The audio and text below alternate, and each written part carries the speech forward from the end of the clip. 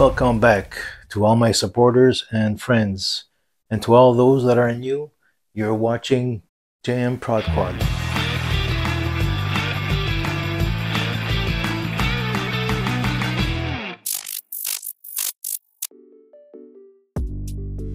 Before we go on with the show, some of you may be asking where I've been in the last couple of months. I'm not alone when I say that shit happens in life, and some of it is beyond our control. The stresses of my highly demanding job and multiple family losses contributed to my health issues and my absence from the channel. I'm glad to report that I'm slowly recovering, and I look forward to making great content again. Now let's get into it. Today we'll take a short flight with the Mini 4 Pro that is currently running the new DJI firmware that was released recently, and the RC2 controller. There will be some strong wind, and I'd like to see how it's going to perform under those conditions.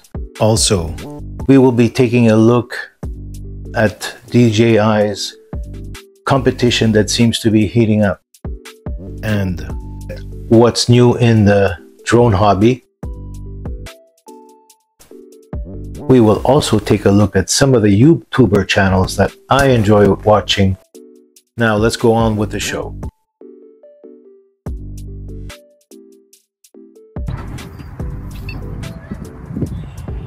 Today it's a nice day, but it's a little windy, and it's been a while since I've been out on the field with my DJI Mini 4 Pro, so I thought we're gonna give it a try.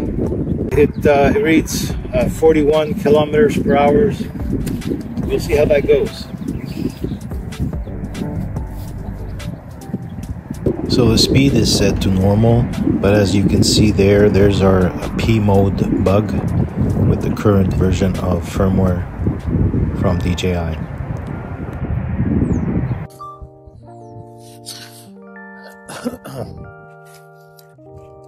We've got 24 satellites. I think we're going to give it a shot and take off now. I don't see no reason why we can't.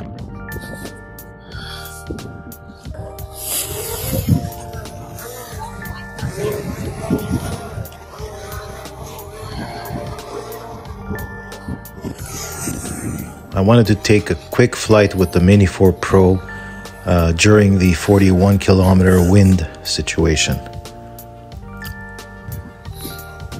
It's a short flight, and we'll manually fly it just to see how it performs under these conditions.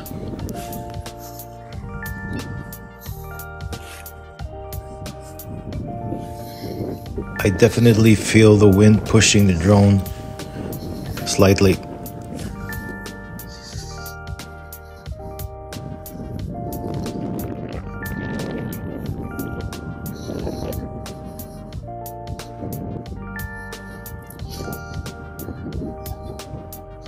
Well, that was close. Had to compensate there.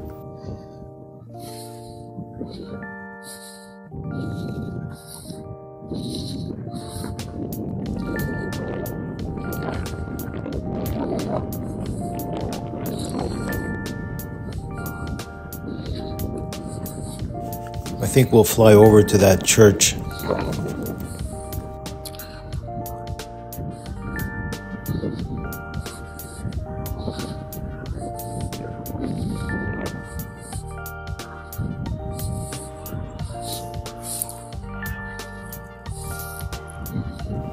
We'll do a manual orbit around the church just to see how that works with the Mini 4 Pro in this wind.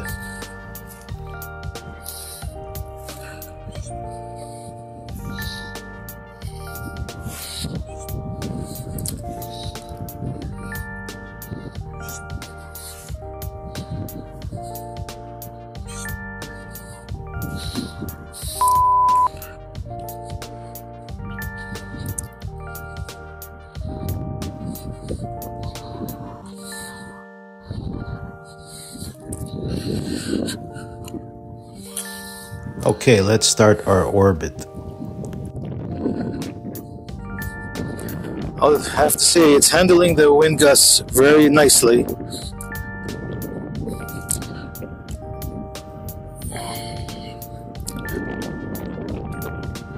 I'll have to gimbal a little bit and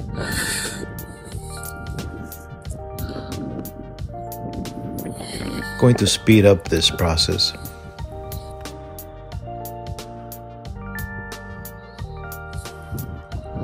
We'll just complete our orbit.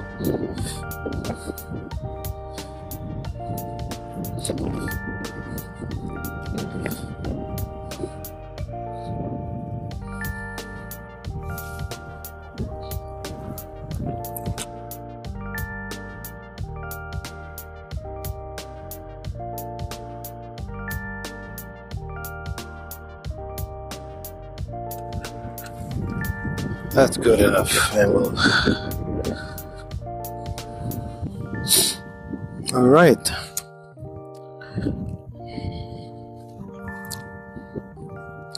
All in all, it looks good though, so far.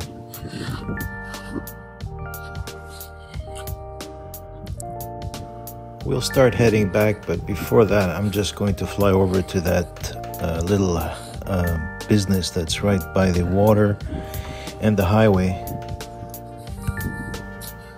I think it's like a restaurant of some type.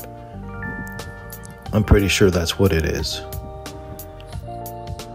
I've been here once before when I filmed the Waypoints mission, and if you haven't seen that video, I'm going to put it up in the corner there and you can check it out. This is Hawkesbury and it's in Ontario. As I mentioned in my last video, this is the Ontario River. The water appears to be murky this time of the year. Okay, let's bring her in home.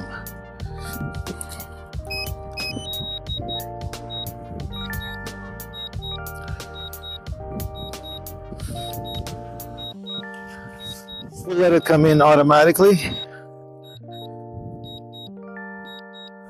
And see how our precision landing does. Okay, so we've proved our point in the high gust winds at 41 kph.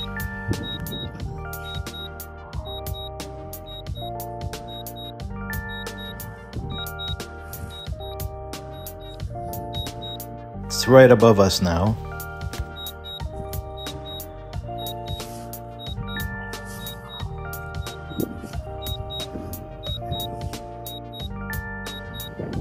Here it comes. Boy, the gusts are really picking up. Getting ready to pause just in case anything goes south.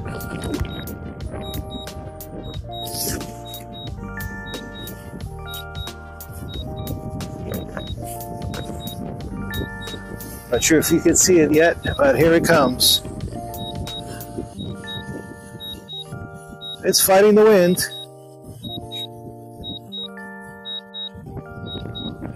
You can see the slanting as it fights the wind.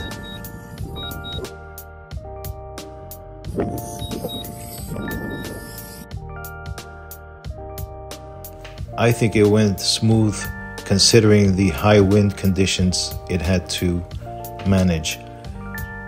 Let's head back to the studio. During my recovery, I've been able to keep up with the changing landscape of our drone hobby. A great part of this was done by watching my favorite YouTube channels and my flying friends out there. As the popularity of drones continues to soar, we are seeing a fundamental shift in the landscape of drone manufacturers.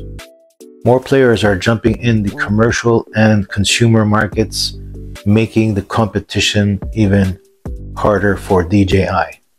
The one thing I can say in defense of DJI is perhaps that their service and support is up there, and it's very hard for a lot of companies to afford that level of service.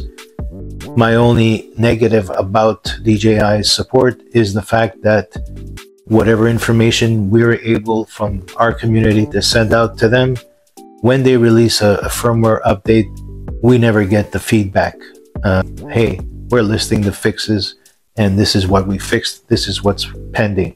In that case, a lot of this information we have to figure out ourselves, and we'd have to test every firmware to see if they actually made any changes that we've reported in the past.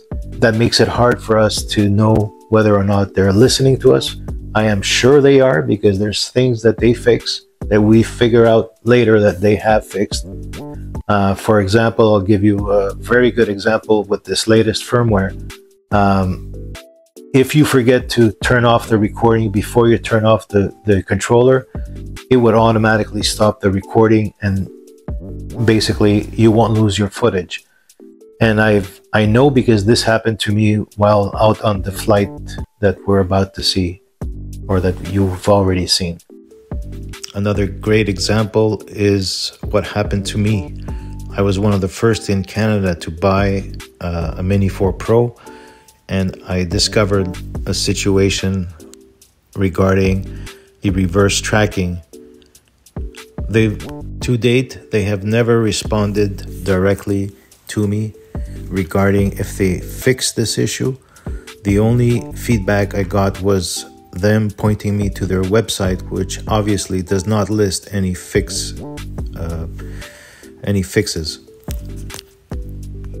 So DJI, if you're listening, please provide a fix list with every new firmware release that you make. This would be highly appreciated by the whole community. Okay, let's move on. In this part of the video, we will discuss what's new and what DJI's competitors are doing to grab a piece of the pie. We will begin with the Fimi Mini 3 that is scheduled to be shipping by end of this April. This drone is comparable to the DJI Mini 3, currently on sale on AliExpress. Introducing the Fimi Mini 3, a compact drone designed for both functionality and affordability. Weighing in at under 250 grams with the smaller battery, it's compliant with legal regulations without compromising on performance. Let's talk about image quality. Equipped with a 3-axis gimbal, the Fimi Mini 3 ensures steady shots even in challenging conditions such as strong winds or motion. With a 48-megapixel Sony sensor and a 1/2-inch CMOS sensor, expect stunning detail in every shot. Plus, enhanced night shots thanks to a dedicated AI ISP chip. For time-lapse enthusiasts, the Fimi Mini 3 offers a resolution of 8000 by 6000, while video enthusiasts can shoot in stunning 4K at 60 frames per second. Performance-wise, the Fimi Mini 3 boasts a flight time of up to 32 minutes with the standard battery and a maximum speed of 18 meters per second. It's capable of handling winds up to force 5 on the Beaufort scale. The data transmission range is said to be up to 9 kilometers, and FOV of 79 degrees is covered. Navigation is a breeze with GPS, Beidou, GLONASS, and Galileo support. Next up, it's Cogito's Specta Air. This drone is competing against the DJI Air 3. If you'd like to get more information on this, please visit Half Chrome's channel, links below. He does a great review on this drone and also a teardown review that you shouldn't miss. The Specta Air is currently listed on Amazon's in the US for $1,099. Also, coming soon, Specta has announced that they will be releasing a mini drone as well. This is comparable to the DJI Mini 2. Next up is Anzu Robotics. They're targeting the enterprise class customers. This drone is targeting the US market while avoiding the Chinese import bans for commercial and law enforcement entities. The Raptor is set to take over the stage in the US and North America. With 2 available versions of the Raptor, you've got the standard Raptor and the Raptor T with the thermal sensors.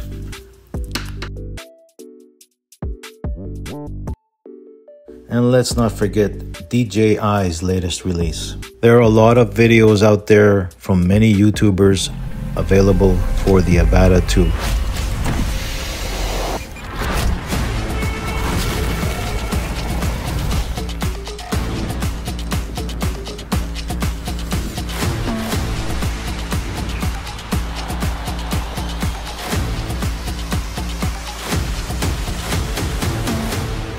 The following are some drone channels that are really great to watch.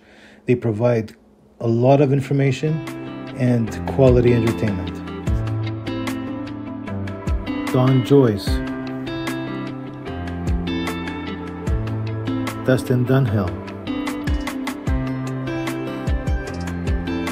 Gavin HR, Geeksvana with Sean, Half Chrome with Jack, Ian in London, Idaho Quadcopters, Marcus Crawford, Ken Heron and Jeff Stills with the news, Ken Dono at Original Dobo, Ted Nemeth with his flying camera, Georg Schlakek, The One, We're the Roberts with Kevin and Christy, Windswept Robert, and lots more. Thank you all for the great work and advice and quality entertainment.